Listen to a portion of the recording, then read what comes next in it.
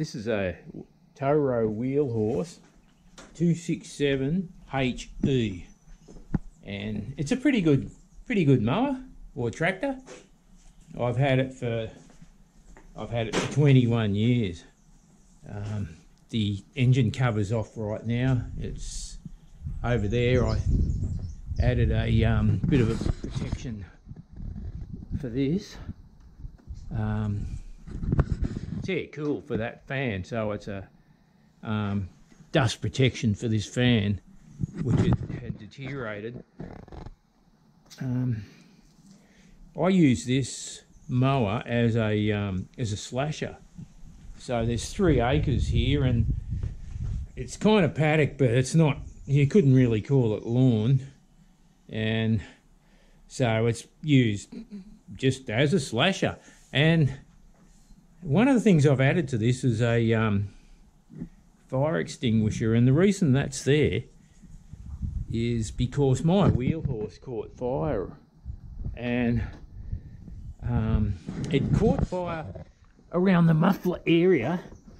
So there's the muffler, which is below the air cleaner element, and what happens here is, I'll just put light into there. There's all this sort of oil dust mixture in a box, and the box is to protect the muffler, a muffler box you could call it. And the muffler box is in solid frame members. That is a solid side rail of the frame, so it's between the 2 side rails of the frame, and the base of it is, I'll just see, wait on, the base of it is also heavy steel, so it sort of creates this dust trap. And I have tried to fix it in the past, and there's the cover. This cover goes over it like so. So it's covered like that, and I've kind of bent these out a little bit just so I can get in there and move that stuff around and try and push it out. But the fact is that I don't think there's really much of a place it can come out. It can come out here, I guess, and possibly there. And I think I've actually made those, cut those slots in it. But as you can see, yeah, some of it's just falling out now. As you can see, there's still plenty of that oil, sort of dirt and lawnmower cuttings build up still falling in there and just sort of sticking in there, because I was driving this a couple of days ago and I could see a lot of smoke coming out of this area again, and it really wasn't that hot. The muffler wasn't that hot. So yeah, it's a pity, because it's sort of, apart from that, it's a pretty good lawn tractor. The Kohler V twin engine's been really reliable, and I try and look after it as best as I can. So I'm going to try and see if I can improve this a little bit. I may not be able to, because I'm a bit limited in what I can do. Possibly, it'd be good if there was a way of just cleaning that out automatically somehow, but I really don't know how. And so it's just a matter of time before all this builds up again and catches fire again. So anyway, hi there. I've just done a much better investigation of this problem, and unfortunately it really is a problem. That muffler is really locked into a heavy steel box, and what's happened is that the oil and dust probably, and grass, possibly, mixes together in there, and there are a couple of little vents in the bottom of it, I found, but they get blocked up because that type of material will just block up any little vent. The vents are small, so they're like, it gets coated there. It's coated along those bars there. It just sticks. It's just sticky. So that sticky stuff just blocks up the little vent in the bottom of that big seal unit. So I reckon Toro had a big sort of trade-off where they had to be careful of not setting fire to people's properties from the lawnmower, you know, or for the lawnmower just coming in contact with long grass and then igniting it. So in order to protect themselves from any litigation in that area, they have gone for just completely enclosing the muffler system or the exhaust system in this box, this heavy steel box. Like, yeah, it's even the sides of it are part of the chassis rail, and I think possibly the base is too. It's actually just built completely into the chassis with a couple of really small holes, and then eventually, after a few, I don't know how many hours of use, probably not even in the hundreds of hours, because I don't even spend 100 hours a year on this thing. After a few cycles of use, this thing these little vents become clogged up, and from that point on, it's only a matter of time before the heat, a hot day, summer, this exhaust pipe being hot, will ignite it. And that's what happened before. And amazingly, this thing was actually on fire. I could see flames coming from the motor, and I ran up to the house, and I think I grabbed a bucket and put it out with water, but it did burn off some of the spark plug leads or an accelerator cable, or two. Yeah, but amazingly, it still worked. It still fired up after there'd been this engine fire. So the Kohler system's pretty reliable. I think it's just run into a problem here with these things being used in suburbia, and they don't want to make too much noise and disturb the neighbours or set fire to the gardens around the houses. So I'm probably using it way outside of its range here on a small hobby farm, and what I'm thinking of doing is getting rid of that completely, and possibly buying an aftermarket double muffler system that comes out the sides, so that I can just keep using this, because it's gone for 20 years, and with some I've invested in a Kevlar drive belt. There's a main drive belt down the centre of it in there, which drives a transmission. Now it's hydrostatic. It's a hydrostatic gearbox. It hasn't got gears. It's just got forward and reverse, but I think the accelerator is connected to it, and that gives you your forward drive. I found it's best not to tow things. I was towing small logs with this, but I don't use it for that. I don't think it's got the guts to do it.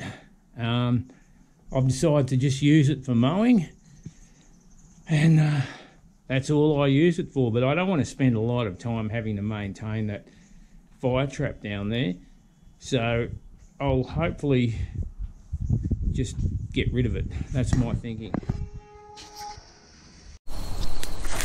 Hi there, it's a couple of months later, and I've come back to install mufflers on this. And anyway, I have been using it a little bit. I haven't really done any lawn mowing with it, but I usually just ride it to keep the battery charged. But Okay, there's the muffler, and I'm about to, I don't think there's anything really, oh yeah, there's a bolt there, that'll have to come out,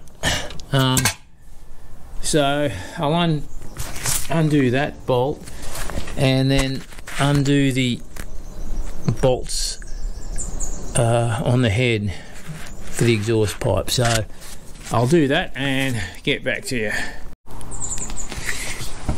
Yeah, I've finally got the exhaust pipes and muffler off, held on by 2 half-inch nuts. The 2 outer ones there and there are easy to get off. The inner ones are hard. I had to remove a part of a bracket at the front for the throttle, I guess. Yeah, part of that throttle bracket. You can see that. Can you see that moving? Yeah, I moved that just to give myself a bit more room on that side. This side was even harder, so what I did was I made a tool just to get in there. I just ground off the other half of a pretty cheap socket, chainsaw, multi-tool type of thing, and just ground it off so I could get it in there.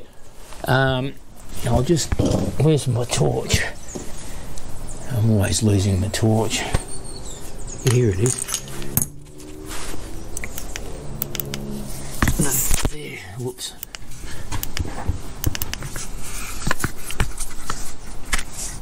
That's the area I've been working in.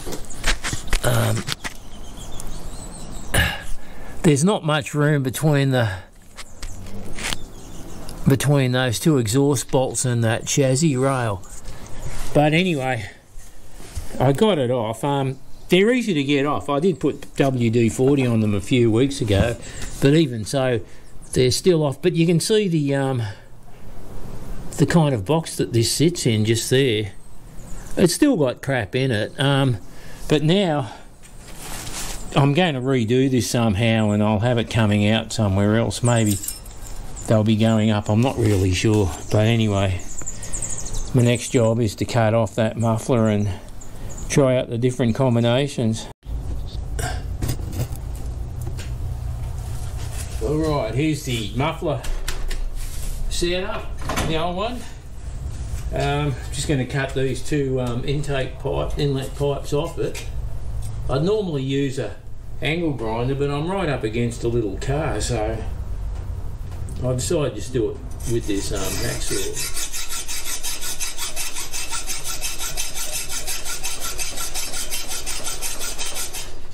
Well, maybe I will use an angle grinder.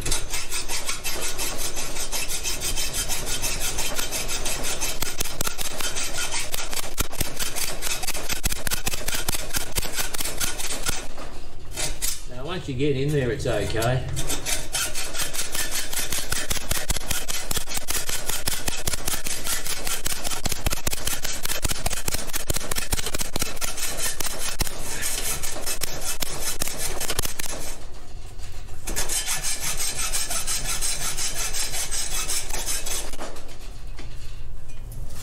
Okay, that's what I wanted. I'll get the other one. Bit of a workout.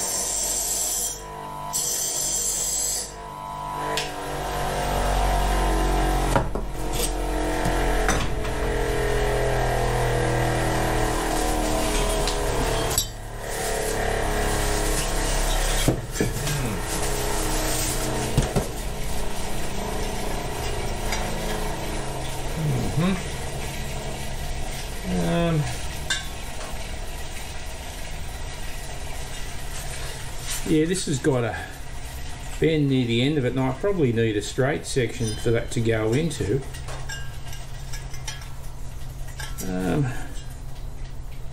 Yeah, I think I'll probably do that so it's straight. And this one, by the way, this is the new exhaust pipe.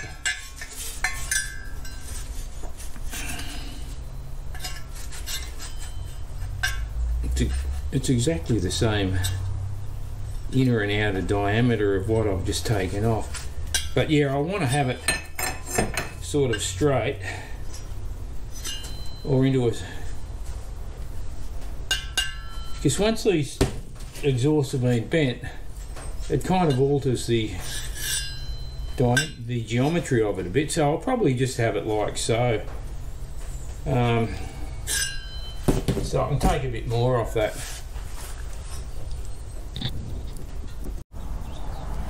Okay, this is where I'm up to. I've got the mufflers and the exhaust pipe sort of made it together. Actually, that's really rough. And they're going to be, I'm going to get them welded down at the engineering place. And I've sort of checked it out on the ride-on, and these will be sort of facing towards the ground behind the front wheel, so it's sort of out of the way, and they're fairly short.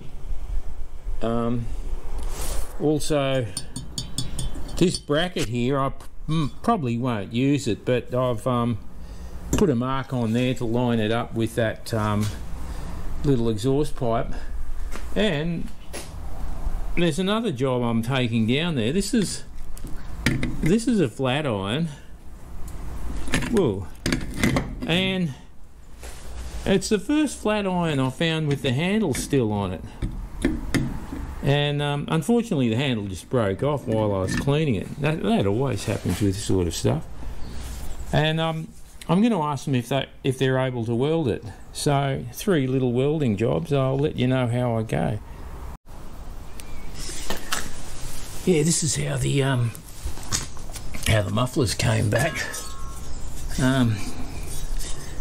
That was strange actually. And there's the flat iron. 3 welding jobs. Incredibly, when I went to pay the guy, he only wanted $5, and he's shutting down his factory or his engineering shop, and a bit sad really. I think he's the only engineering shop for about 40 kilometres around here. But I ended up giving him $15, and he just told me he just wanted to spend it on beer. But anyway, I've got these and I'm ready to put them on. It's pretty late in the afternoon, so I probably won't do it today. I'll clean up the... I've already cleaned up the exhaust port section of these, and I'll do the actual exhaust port on there. Possibly reroute this, what is that, choke cable? I think that's the choke cable. Don't know if that'll go above or below it, but anyway, I'll figure it out. Okay, I've got the first muffler on there, and that went pretty well. I rerouted the that accelerator cable a bit. Just, it's far enough away from the exhaust pipe to not be an issue. That's also far enough away from the tyre not to be an issue, so that all worked out pretty well. I'm going to do the other side now. This is quite interesting for anybody that's never done this. These are the what would you call them? Oh gee, I've gone blank. The gaskets. exhaust pipe gaskets, and these are the ones I took off, which are the same thing. They're kind of like a silvery type material. These have been on there for over 20 years, because that's how long I've had this mower, 20 years, and they just came straight off, and they're not really destroyed. So nothing, there's no additive to these, they just go on there, and then the tailpipe just bolts onto them. So yeah, straightforward, and I've just got to go and put it into there. There it is, there, ready to go on. Yeah, and then after that I'll fire it up. Okay. Yeah, I've got both mufflers on now. Issue here was it was very close to the tyre at full lock, but anyway, I'll solve that now. I'll put on full lock and just see what we got there. Yeah, we got an inch in the old scale, so it's not touching the tyre. On the other side, different story. I'm going to have to modify that. Old school hillbilly mod there. I'm going to have to bash it there and just bring the corner up a little bit more. I won't do that today. It's winter time here, and the days are pretty short, so I was kind of happy to get done what I did do. Now I'm going to, as promised, give this thing a try.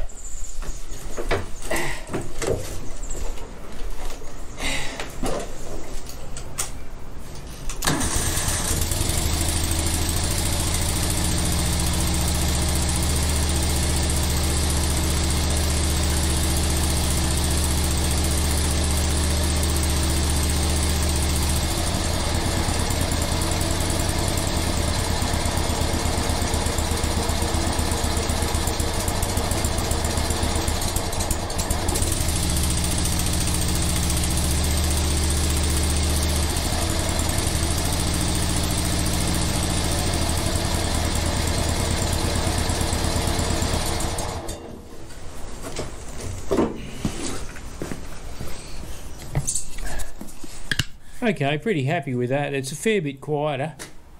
I think I could probably, I don't know how good the throttle adjustment is there. I could probably get a bit more throttle out of that. So I'll come back and do this another day, but for the time being, I've achieved what I set out to achieve. This is where I'm up to. Both mufflers are on. I can shut this over. I've cut out slots in the plastic cover, and it closes, but I'm going to modify that one slightly. What I found with this, actually with both mufflers, that they were touching the tyre on full lock, but now they don't. And what I did was I just took the muffler off, and I've got a, believe it or not, a piece of railway line, heavy duty railway line, a few metres of it, and anyway I just lay that down. I was holding it there, laid this corner down and banged it a few times, only about half a dozen times with a lump hammer, and just enough to bend it. And so what happens is, if you make it increase an angle there, it actually sort of magnifies, and you actually lift it a fair bit by the geometry. So yeah, something to do with angles and stuff. So if you increase the angle here, you actually really increase it quite a bit down there, so it's actually not too bad to do. Now I tried different things cutting this. I tried scouring it with that tool, which is for coating cement. cement sheet, score and snap knife. These are pretty handy, but it didn't really do it. I used a hacksaw, and when I did most of this cover piece was off. They're actually really hard to put on, these cover pieces, but there are 2 pins down there, one on either side, and I've just got a key ring in there so that so to make it just a little easier to get off and on. But anyway, what I'm going to do now is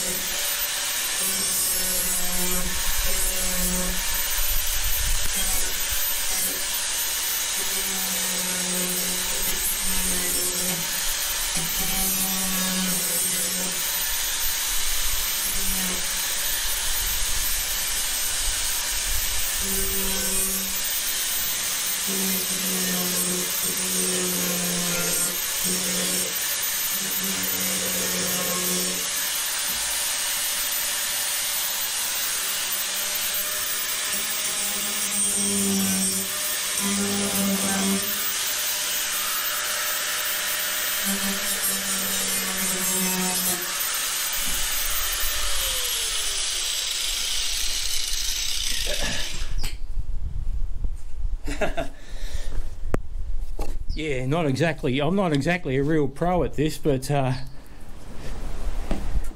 practice makes perfect, I guess. Okay, that's how it shuts. Yeah, it's real rocket science, isn't it? I've got plenty of room for the muffler for heating up or whatever. Plenty of room on this side for the muffler. I did crack it slightly, but I'll probably repair it with maybe there's a bit of a crack up there with I'll repair it with what do they call it, liquid nails. I find liquid nails works for me on lots of things. So anyway, that's where I'm up to. I've also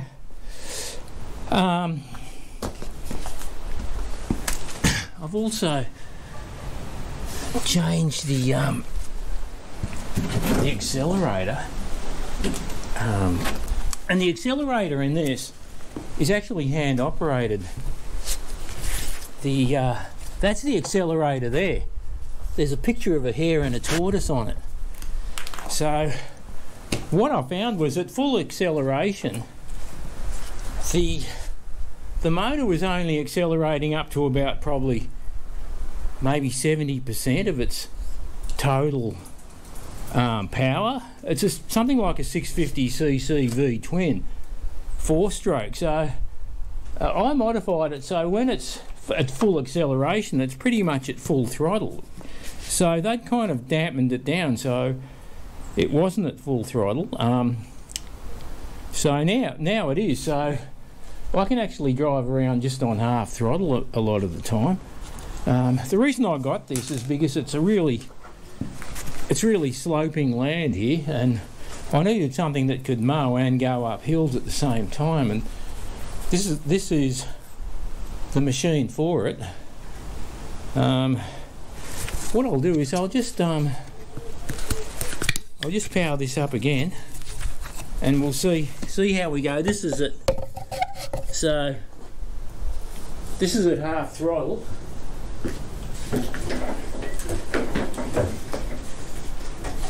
Full charge.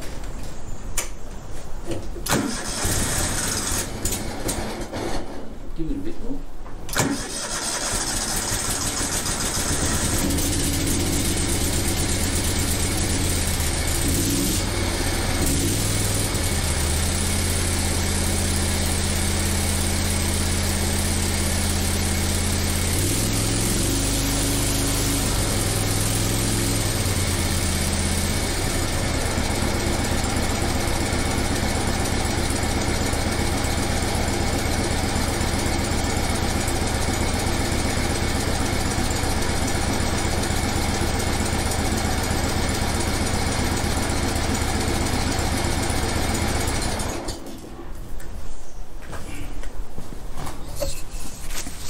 you're not supposed to be able to get off one of these things while the engine's running.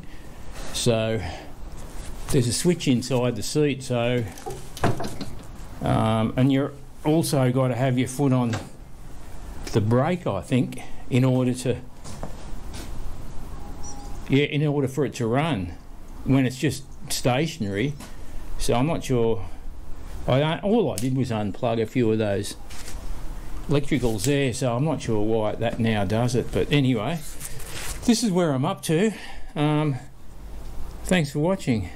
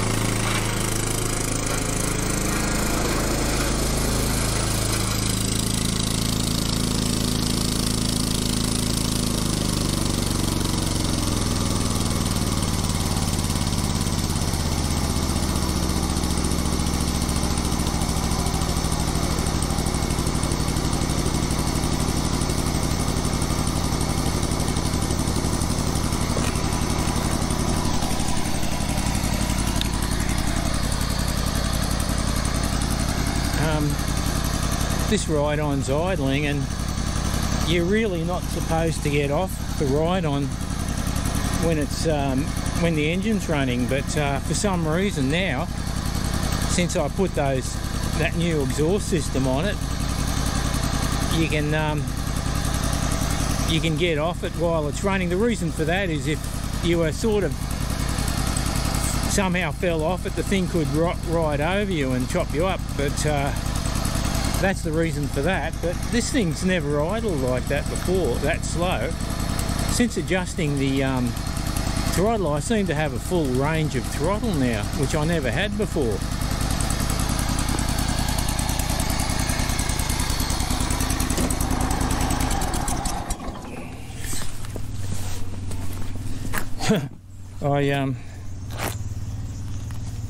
I added a bar to the front of this.